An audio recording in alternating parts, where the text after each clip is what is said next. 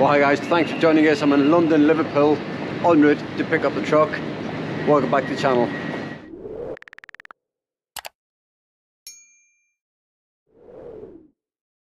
Well, it has been a while, and we thought it was about time that we updated you on what was happening. We've had a lot of people asking us over the last weeks in particular, what is happening, where you're at.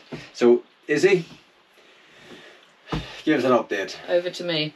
Okay, so you may remember back in September we set ourselves a, perhaps with a bit of hindsight, a ridiculous challenge of building a new overland truck for under £100,000 in less than 12 months. So we decided that that challenge would start at the end of December, and we're now well into January, and apologies for the delay of the video, but it's been manic. Phil? It has. So we bought an MAN TGM 4x4 back in September. Now we were actually in Croatia at the time, and I bought it blind. So what I mean by that is I was going to fly it back, have a look, but at the time I had a video walk round, or a number of video walk rounds with the guy back in Wales, and I was satisfied that the vehicle was okay.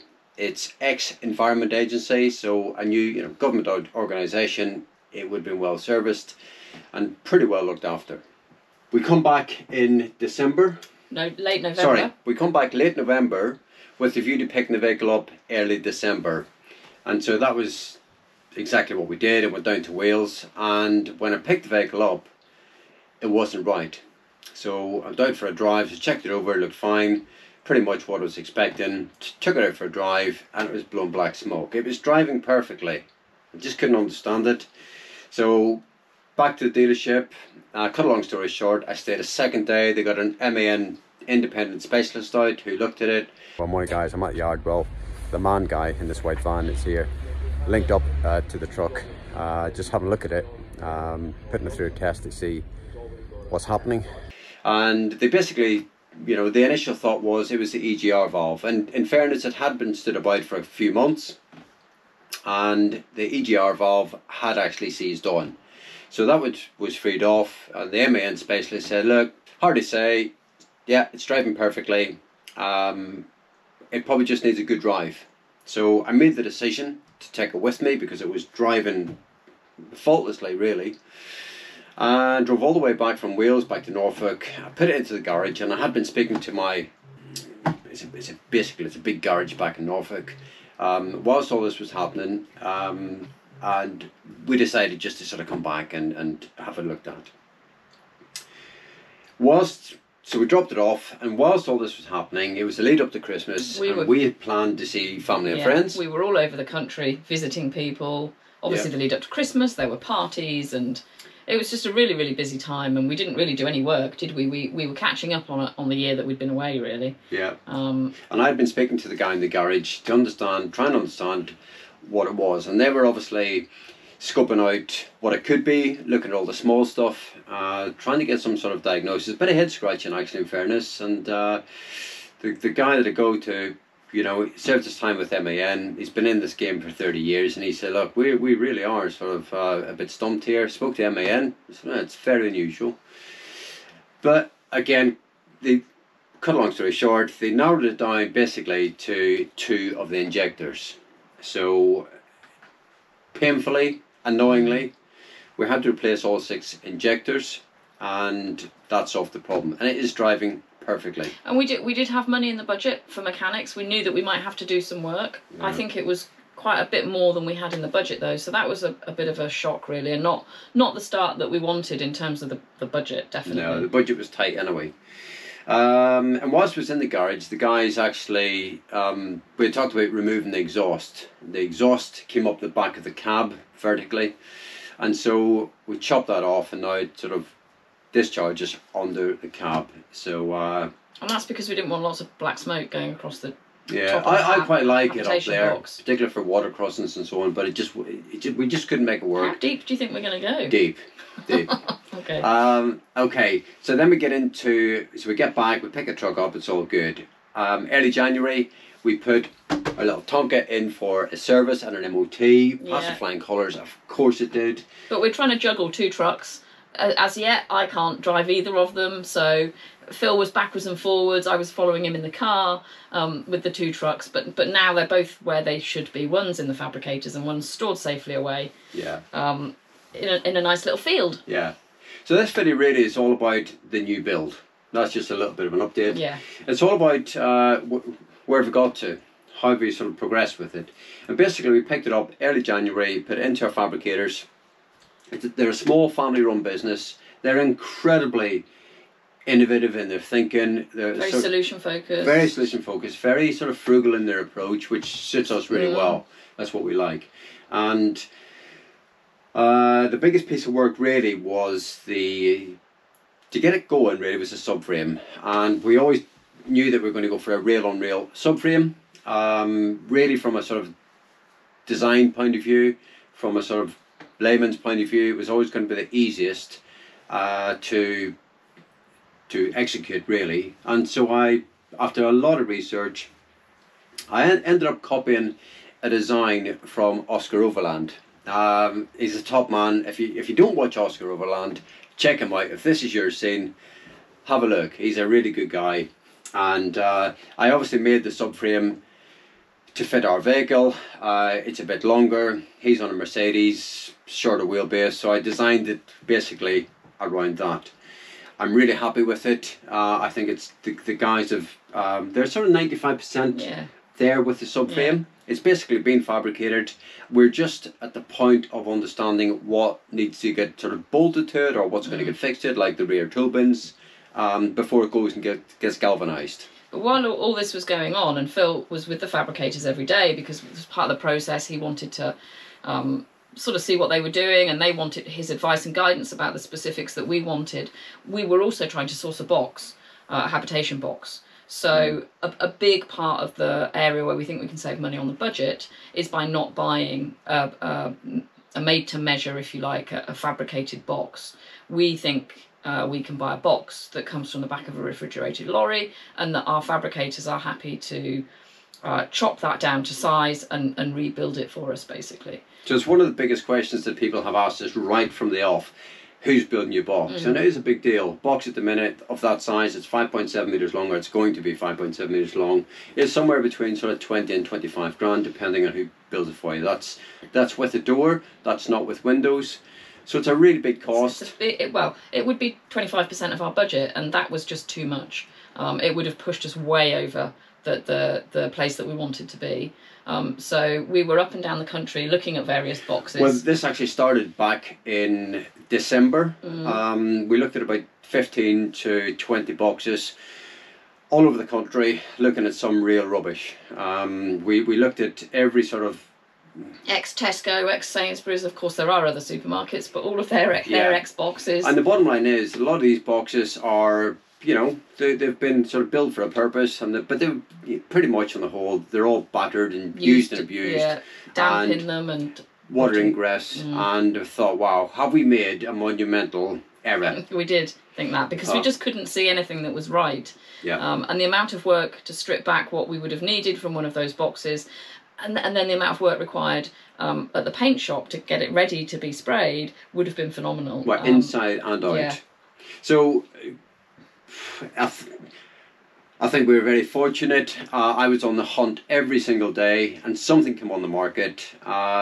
If you're wondering where to look, and a few people have contacted us, that would be eBay. That we were on eBay. That's really the only place we did. But I rang lots of yards who sort of specialise in this sort of thing, and you know, one come on the market, and given that we had looked at so many boxes and knew the standard of those boxes, I thought this is a bit different, and it was a box that's just a bit bigger than what we need. So you haven't got a lot of waste. It was near Stoke-on-Trent. It's very clean. And I went there, had a look, and immediately thought, this is for us. There is nothing else on the market like this. Yes, of course, it's got to be chopped down. That's fine. But it belonged to a private butcher's. They had 2 vehicles, clearly took pride in their vehicles. Yeah, both of them were full of aluminium shelving. But I could see beyond that and thought, actually, yeah, these are in really good order. It did have a fridge unit on the front of it, which obviously we need to fill in, but we've got enough excess material to do that and make good. So yeah, we paid more. So to give you an idea, these boxes selling, you know, £1,000 thereabouts. Some are 700, some are 1,500. This was an awful lot more because of that fridge unit. So he wasn't going to separate it, so we had to buy the whole lot. But we think we might be able to sell the fridge unit independently, so claw some of that money back. Yeah. Luckily, the first haulier that I rang, who was based near where we are in Norfolk, could pick it up in 2 days' time. So they were pleased to get rid of it. We were pleased to have it. And so now we have that. So that's a big part of the jigsaw. Yeah. That we've actually got in place. Yeah. So yeah, it took me a bit of a mission to get the shelving out, but there we are. We have a box. Yeah. Yet to be cut down, but we have a box. Just to give you an idea of the list of work that I've asked them to do, I've written it down because I won't remember. We talked about the subframe, cutting the box down to size. I've touched on that. The step platform arrangement, which is going to be very similar to what we have here. We like it. We're going to keep it or something similar. The tool bins. So we bought some tool bins, but some of the tool bins are going to be fabricated, particularly around the rear, because you just can't buy them in that shape. The motorcycle rack, the cab roof bars, and lots of little jobs here and there. The fabrication of the waste tank. But we have also got a couple of real key dates booked in for several months' time when the truck will go into the paint shop, and then from there it will come out, be with us for a week, and then it will go into the it'll go across to the electrician who's going to do the first fix with all the Victron gear for the solar, but also the all the internal wiring. So there are some things that are set in stone, and I think that we feel that we're probably on target for those things right now. I think one of the things we learned from, so we've developed build properties, and what we've taken away from that, I used to do all the work myself, and one of the things we really sort of took away from that process, I suppose in hindsight, is yes, it's going to save you money, but it's going to take an awful lot longer. And you know, sometimes, you know, giving the truck to a electrician or giving the truck to a bodybuilder to do a specific bit of work is actually money well spent. If you get it at the right money, you know, it's worth it. So but I suppose we're sort of like the project managers, aren't we? We're managing that whole process, booking things in. We're sourcing the right people that we want to work with, people that we like, that we connect with, who get what we're trying to do. I'm very fortunate the guys allow me to work there, and you know, it really is sort of physical work all day long. And that's great for me. It means that I am there, I can answer questions, I can help get my vision across to the guys actually doing some of the work, and that's really, really important. They haven't done a project like this before, so it's brand new to them. And so as much as we've sort of lived in the truck and we know exactly what we want our new truck to look like, they don't necessarily sort of have that vision. They're very, very good at sort of, you know, picture paints 1,000 words, and sometimes even just showing a couple of images of other trucks to say this is really what we're looking for, maybe with a little minor tweak here and there, and they get it. It's been a really interesting time though, hasn't it? It's been really exciting, but it's actually been quite stressful at times, particularly when we're trying to do lots of different things. And I think the moment when we sort of pushed the button on ordering the windows and the door and the roof light, that was it, because once they're, you know, there's no going back there. You have to pay up front. The door has to fit wherever it's going perfectly, and everything else that you've planned has to fit around it. I just want to say, I've got written down here, so at this stage of the game, the design process is absolutely key in all of this. It really, really is. And every decision that we're sort of making, not just sort of spending money, but every, you know, the door is a really good example. You know, getting the door in the right place. So if you sort of we're working back, so working from our bed is going to be to the rear, very similar to what we have at the moment.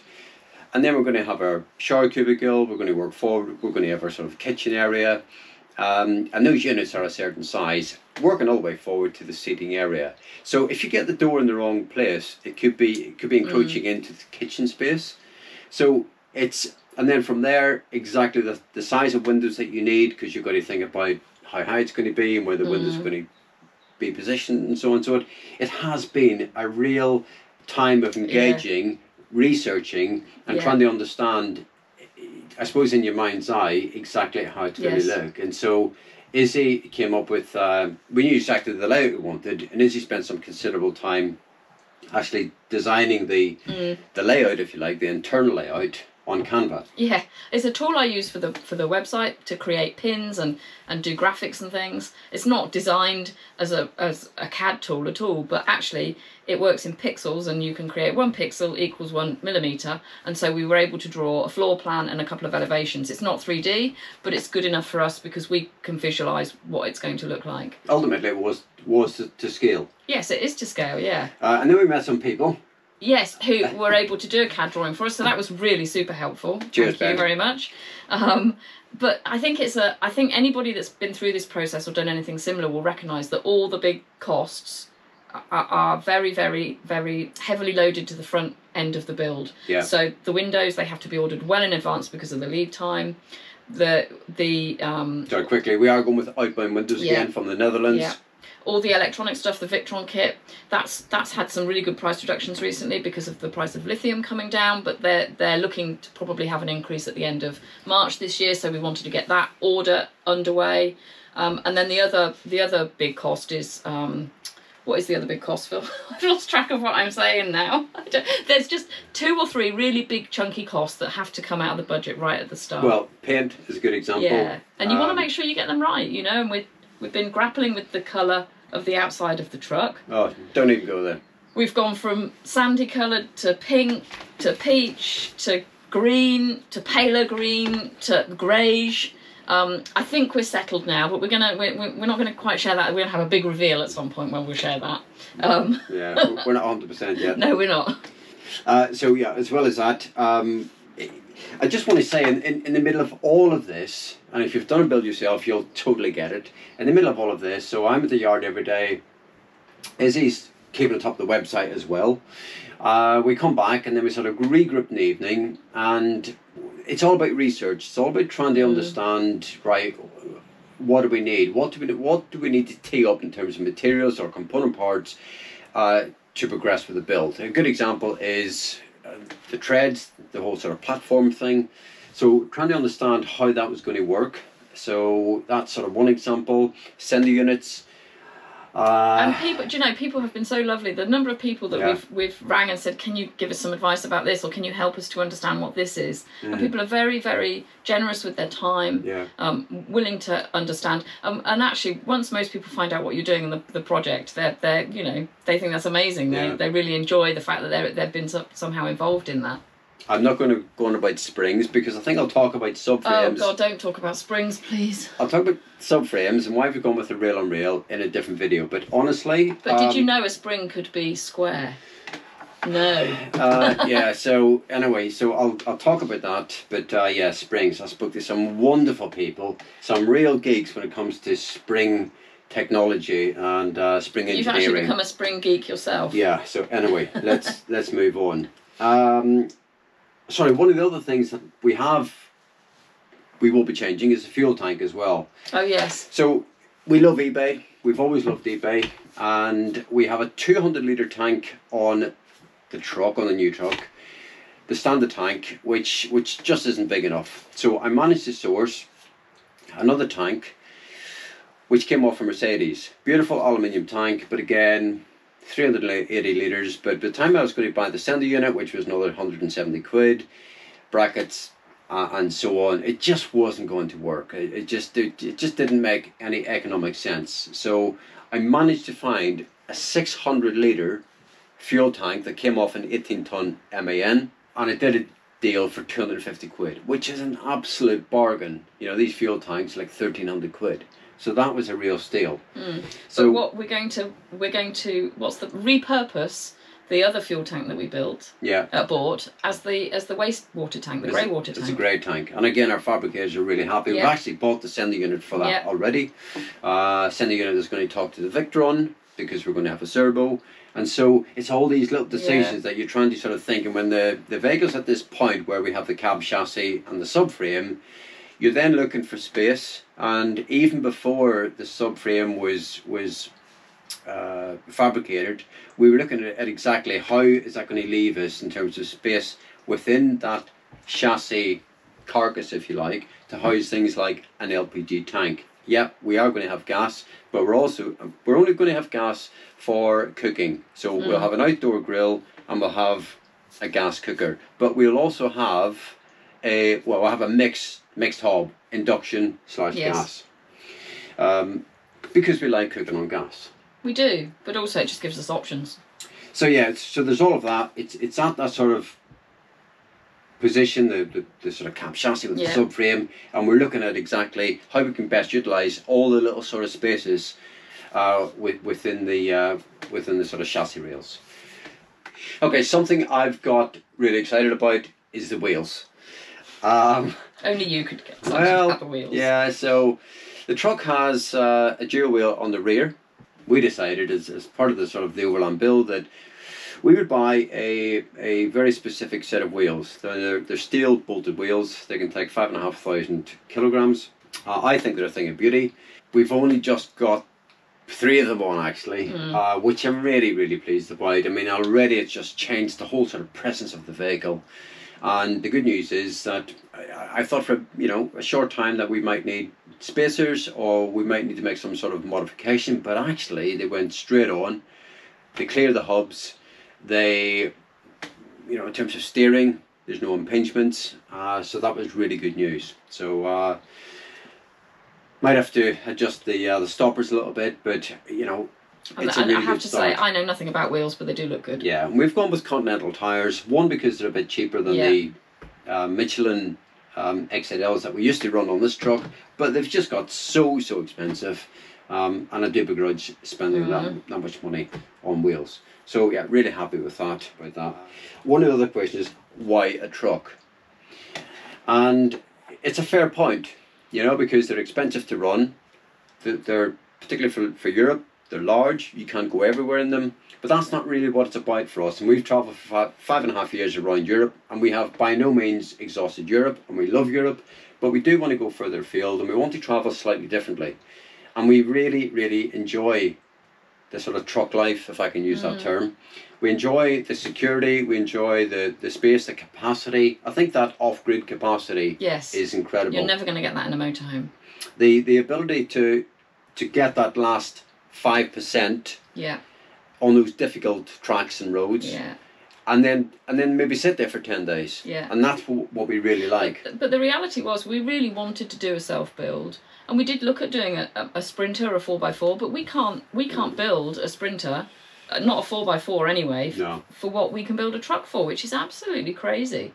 But we just like the capability of it, I suppose, from an off-grid perspective, from an off-roading perspective.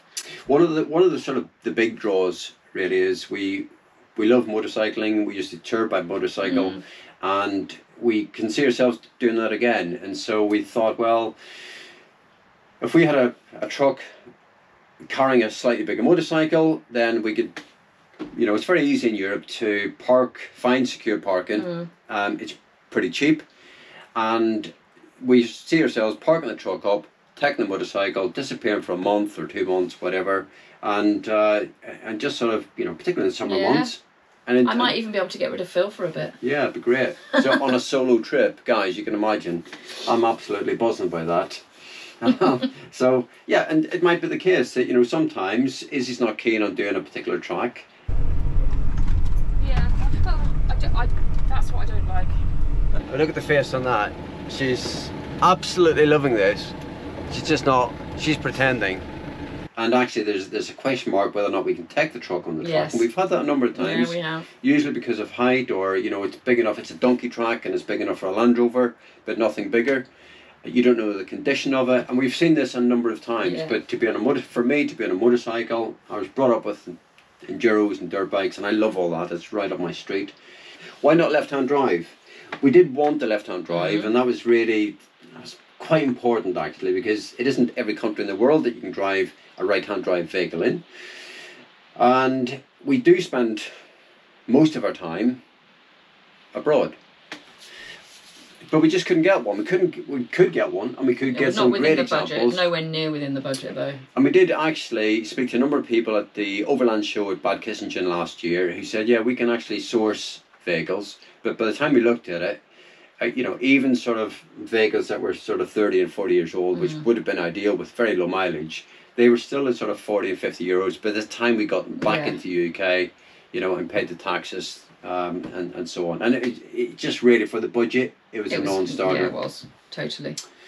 Tyres, yeah, people always sort of say, how much do the tyres cost? Well, I'll give you an idea. The tyres cost about £850, maybe £900, depending where you are in Europe.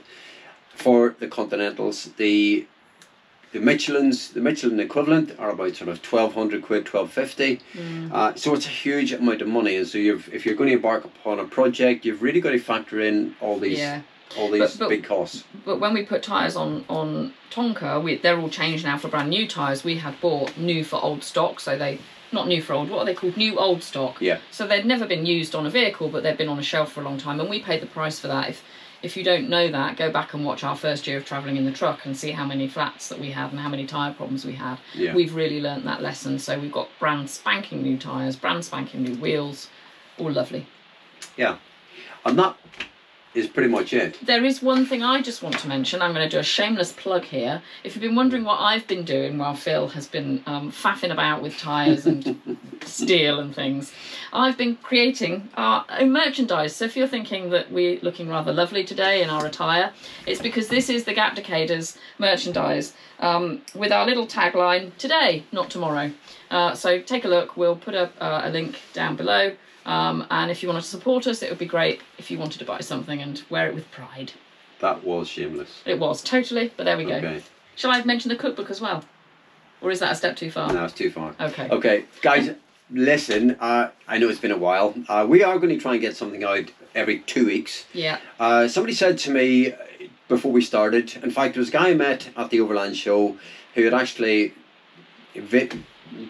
You know, he has a YouTube channel and he filmed his build, and he said to me, if you film it, it's going to take it twice as long. Yeah. And I can completely get it. I just don't have time during the day to film all the sort of technical aspects and the thought process and talking to cameras, setting up the tripods, and I just haven't got that time. I would really, really love to do that, but there just isn't time to do that. No. So unfortunately, I know lots of people have said film every little aspect of it.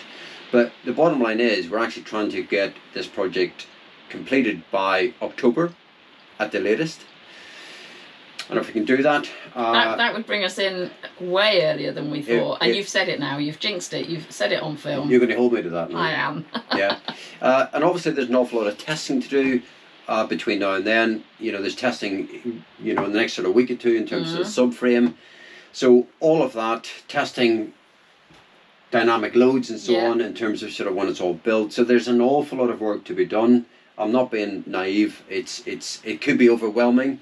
I will get better at sort of documenting what we're up to. We will be doing a video every 2 weeks. Yeah. Even if it's a short one. Well, listen, I'd love to know your thoughts. Of course, everyone's an expert, and we're really happy to sort of take people's ideas and feedback and answer any questions. Yeah. So. Until next time. Glad to have you along for the ride. Yeah. Take care. Bye, guys. Bye for now. Bye.